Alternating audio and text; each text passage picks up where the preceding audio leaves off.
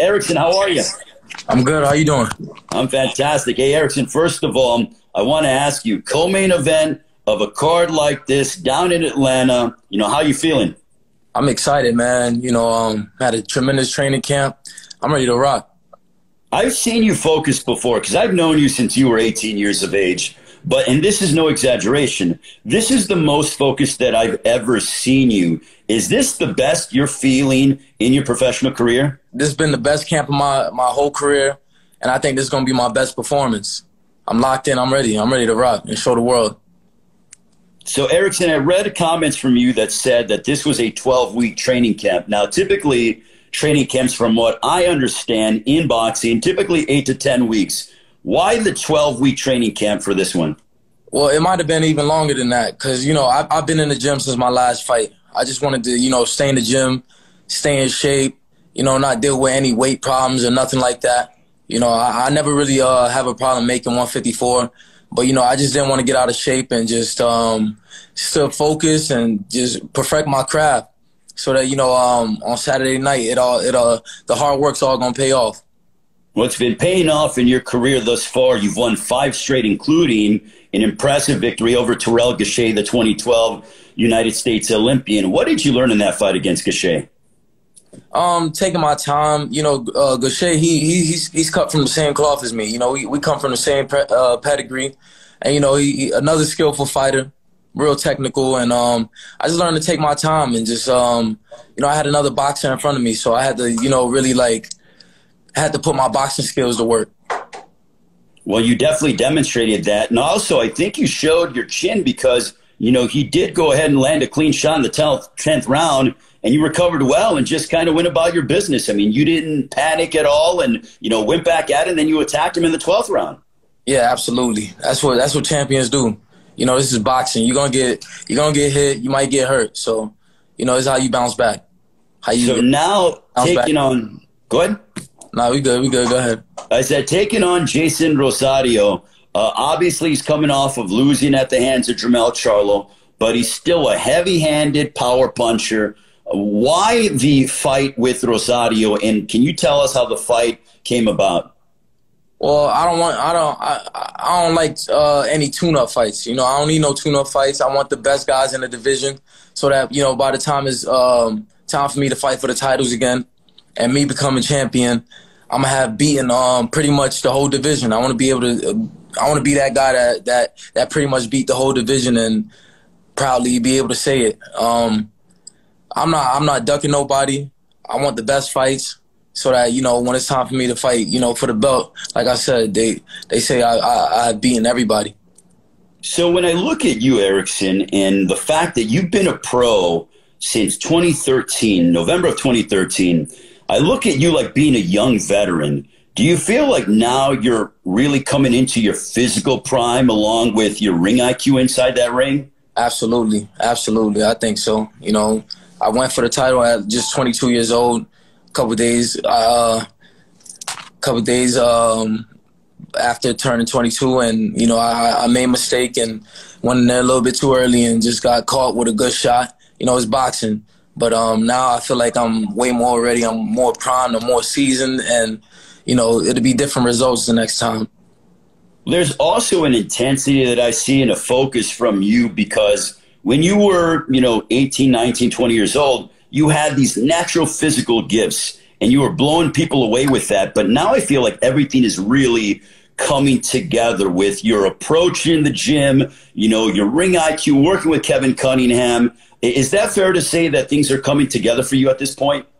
Absolutely. I got with Kevin Cunningham a couple years ago, and, it is definitely what I needed. I moved out of my hometown, and I just got with Kevin Cunningham. I wanted to get uncomfortable. I wanted to get comfortable with being uncomfortable, and that's what we did. I feel like I've been learning so much with him. I learned so much inside the ring, outside the ring, and I think it's exactly what I needed for my career. Kevin Cunningham's one of those trainers that's also very no-nonsense as well. He seems like almost kind of drill sergeant-like, but also, he looks after you. He does that because he cares for his fighters. Can you tell us about, training under Kevin and the kind of different things that he does to try to motivate you and get the maximum potential out of Erickson Lubin? Well, you said it, man. He's no nonsense, you know, and he's really hands on. So when you're going running, he's behind you in the truck. When you're at strength and conditioning, he's right there with you. So he's all in, and that's exactly, you know, exactly what I need in my corner. Somebody that's like that. You know, I still got Jason Gallarza with me. That's like my father. He's a father figure of mine. He's still with me. He does the same thing, you know, and the two, they correlate together real well. What I love about that whole situation, Erickson, is that Jeison was your lead trainer for years and years and years, and then you decided to, you know, go with Kevin Cunningham, but Jeison was still a part of your team and will never not be a part of your team. You know, there's a family and a camaraderie, a bond that you all share together. Yeah, absolutely. You know, it's deeper than boxing when it comes to me and Jeison and the Gallarzas. You know, that's been family from the start. You know, they took me in at a very young age when I had nothing. So, you know, I just feel like it's my job to go ahead and repay them like that and just keep them with me. And, you know, it's not even a repay. It's just like, you know, it's just natural. It's just who I rock with and who I trust and believe in. How do you like the fact of fighting in Atlanta for a card of this magnitude? I mean, you know, ATL, man, are they going to come out on Saturday? Man, I feel the vibes already. I just got here and I'm ready, man. You feel the energy already, huh? Yeah, I'm ready. Erickson, for you as well, when it comes to when you're working with Kevin Cunningham, how difficult is it to not overtrain? Because I see photos and Kevin's been putting stuff out on social media. You look in unbelievable shape. How do you, you know, maintain that you don't overtrain? Well, you know, there's a method to it. You know, Kevin, there's days where I don't train, or there's some days where I like lightly train, or, you know, he knows when to get me off and on. He knows when to go ahead and pull that switch and just like turn it on and off. Okay. So when it comes to going ahead and with, you know, making sure that you can turn it on and off and stuff like that, you know, you're away from your family, I assume, in training camp. You know, how do you keep yourself busy? I know you're a very proud family man, but in between training camps, do you watch boxing? Do you like to, you know, play video games and stuff like that? Yeah. Well, yeah, only during training camp I really play video games. So I've been playing video games a lot. I'm always watching boxing, always watching old school boxing, even the newer guys coming up, and I just keep myself busy. Just, you know, I got my brothers with me too as well. So I literally just be in the house, really, just chilling, not doing too much. Who are some old school fighters that you like and appreciated, and you kind of want to go ahead and carve out your own legacy? Who are some fighters? Floyd Mayweather. You know, that's always been, you know, one of the GOATs in my opinion. Is the GOAT. Marvin Hagler, Sugar Ray Leonard, Pernell Whitaker. Watch all those guys. Mike Tyson, Muhammad Ali. Watch all those guys. Getting back to Rosario, he's now working with Herman Caicedo. He decided to part company with his old trainer. You worked with Herman as well. I mean, it's that Florida connection. It's a very, you know, tight-knit group down there. But what are you expecting out of Rosario coming up on Saturday in the co-main event on Showtime pay-per-view? I'm expecting the best Rosario to be out there. You know, that's how I train. That's what keeps me motivated. That's what keeps that fire in me. You know, so I expect the best Rosario to be out there. And, you know, that's what I'm looking forward to is the best Rosario. You know, I know Herman, he's a good trainer as well. I've worked with him, but I just feel like there's levels to this. Not giving away your game plan, Erickson, but where do you feel you have the advantages over Jeison Rosario? I feel like I got the advantage in almost every department. I think, you know, the powers, you know, people talk about his power, but I got power too. I got big punching power as well. I can knock somebody out with just one punch as well. So, and everything else, I feel like I got the advantage in. I got the advantage with the ring IQ. I got the advantage with the speed. I got you know, I feel like I got the overall advantage. Now, this is a loaded card from top to bottom, Erickson, but are you of the mindset that you look at Jeison, I'm sure you're going to see each other at the press conference tomorrow, are you guys kind of going to be of the mindset, let's go and steal the show on Saturday night? Well, yeah, that's my plan for sure, to go out there and steal the show. You know, that's why I'm here. That's why, you know, it's hammer time on Showtime. Also, Erickson, being a father, how old is your son now? I mean, I remember when he was just a little baby. What is he, 2, 3 years old now? Nah, he's about to be 4. He's 3 years old. He's about to be 4. Oh, my gosh, man. How quick did they grow up? Couple days. Man, oh, man. What has that been like over the years? And now that you're watching him, grow and really pick up on things, how is that like being, in the middle of fatherhood in many aspects? It's a blessing, man. It's a blessing. I'm a big role model to him, and he picks up a lot of things that I do, a lot of things that I say. It's like a mini me, and I'm a proud father, man. So does he come to the gym with you at times? Does he visit you in training camp? Or will he be at the fight on Saturday? He'll be at the fight on Saturday. But, yeah, he comes to the gym sometimes. He's picking up on boxing, too. He likes it a lot.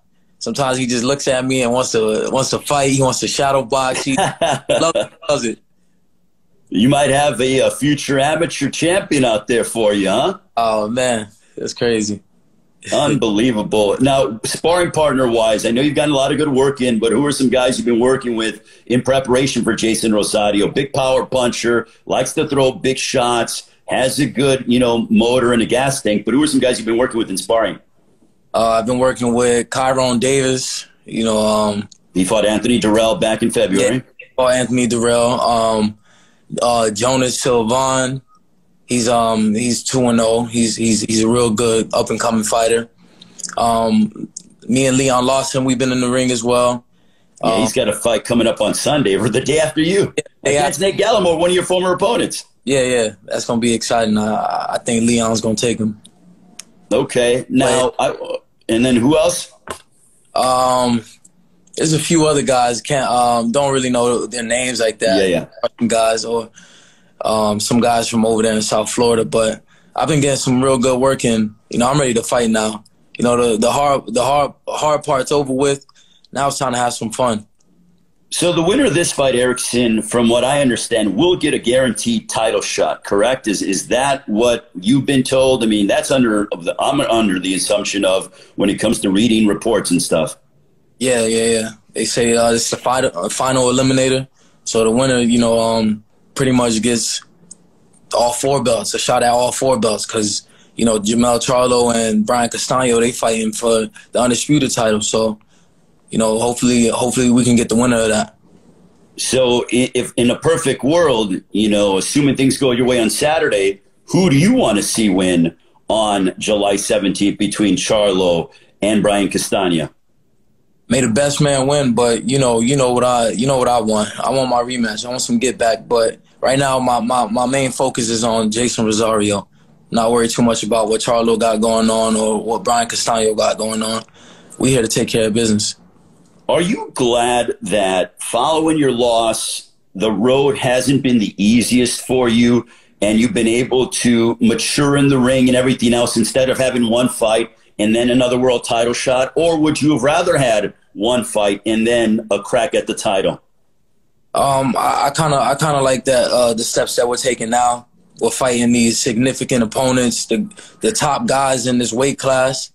So these are definitely the fights that I needed under my belt. To mature in that ring and get the experience that I need. And there's no doubt in my mind that I'm ready for a title now. And the familiarity also with Kevin Cunningham, because I've heard 2 different schools of thought. One, when you switch to a new trainer, it takes a few fights to get acclimated. Do you feel the same way, or do you feel after that first fight, you and him were just locked in step, or has it taken a few fights to really fully get to that high-level chemistry? Well, we actually took about 8-9 months before we even fought, and we just trained pretty much every day. We was in the gym all the time with each other and just getting real used to each other. So by the time we fought, we was ready, and that's when we fought Ishe Smith, and we took care of business that fight, and then now we're here. We're about to go against Jeison Rosario, and we plan on taking care of business this fight.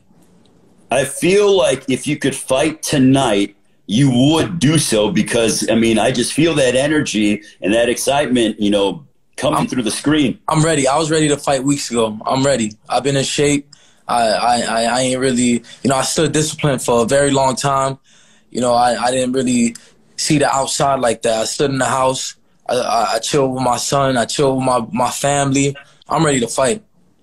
So how do you now, as we're heading towards Thursday, Friday, you know, the weigh-in on Friday, fight Saturday, how do you relax when you know that there's so much on the line and you have such a massive opportunity in front of you, in front of thousands of people on worldwide television pay-per-view on Saturday? So how do you relax? This is what I do. Ain't no pressure. Ain't no pressure. It's just, you know, it's calm before the storm. I'm chilling right now. You know, then you know, Friday comes the weigh-ins and I just get more and more calm, and then I unleash it all in the ring. I know you fought in the bubble last time.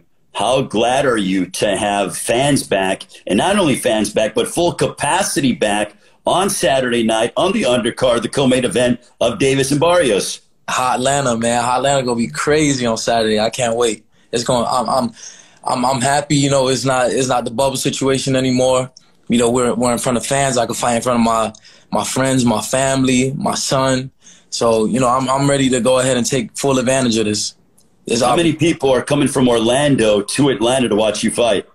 I don't even know. I don't even pay attention. I just know a lot of people's going to be there. So how do you balance? I'm sure people have been hitting you up. Do you have, is Jeison or do one of your friends or family, are they handling the ticket request? Because I'm sure it's through the roof right now. Yeah, for sure. I got other people taking care of that. I'm focused on the fight. I'm not worried about all that. All right, well, the main event on Saturday night, Gervonta Davis, Mario Barrios. How do you see that fight playing out? Man, that's a good fight. I really don't got no pick, but, it's going to be an exciting fight. That's all I can say. It's going to be an exciting fight. I'm looking forward to that. Erickson, in a perfect world on Saturday night, how do you envision your fight against Jeison Rosario going down? Erickson Lubin. I'm not predicting no stoppage or knockout, but Erickson Lubin with the W. That's all that matters. If the knockout comes, it comes. If the stoppage happens, it happens. But I'm predicting the W. For the rest of the super welterweight division, what do you want to tell all those contenders and champions that are watching right now? I want them to tune in on Saturday and watch Hammer Time go to work. Well, Erickson, thank you so much for your time, my man. Greatly appreciated. Pumped to see you go ahead and do your thing on Saturday night. I'll see you this weekend. Going to be an electric atmosphere. It is. Thank you. Thanks for having me.